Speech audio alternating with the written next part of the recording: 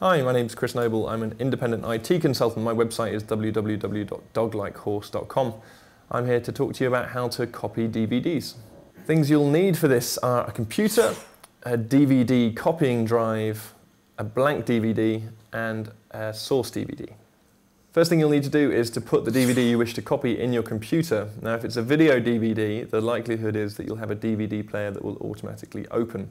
So you'll need to close and quit out of that DVD application.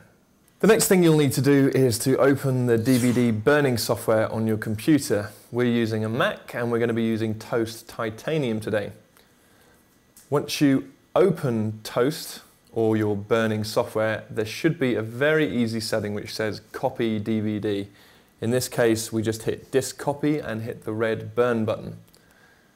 The program will then go away and burn a copy of the DVD. Halfway through, it will ask you to take out the source DVD and put in a blank DVD. Once the DVD burning software has completed, it should eject the DVD. Then you can take the DVD, label it, do whatever you wish, and put it in a secure location. My name is Chris Noble. Thanks for watching this video on how to burn DVDs.